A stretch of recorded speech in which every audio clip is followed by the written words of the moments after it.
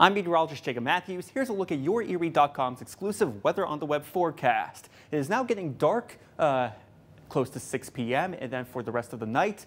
So we're going to have to get used to that. And we're also seeing variable cloud cover near the lakeshore with temperatures dropping down to the low 40s. After that, temperatures reaching the low 60s for Monday. Then we're going to have to look out for a couple weather systems this week. Seeing a weather system for Monday afternoon and into Tuesday morning. That will allow for a few showers at times and temperatures only reaching the mid-50s for Tuesday.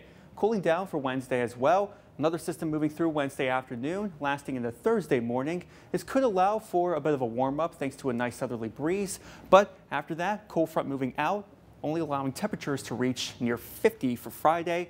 Drier for next weekend, with temperatures only reaching the upper 40s. That's it for the forecast. Tom DeVecchio has your update in the morning.